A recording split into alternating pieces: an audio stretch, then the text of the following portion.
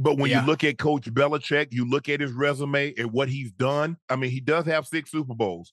He did have a winning record from 2001 all the way to 19. Last couple of years, it wasn't his finest. I don't think it was his finest team building job. Mm-hmm. But we saw that. People automatically assume, well, Tom Brady's in a free agent and everybody's going to get off their quarterback to get Tom Brady. And we saw that didn't happen. Only a few teams really Mm-hmm. wanted Tom Brady. What we're finding out, though, as Mm-hmm. great as Coach Belichick's resume is, maybe some of the teams are thinking, Mm-hmm. you're not bringing Tom with you. Mm-hmm. And we see a lot of your success was tied to him. From me on the outside, Ocho, Right. looking in. Mm-hmm. But it seems to me, because nobody else has been able to lead New England and have success, no matter what it went.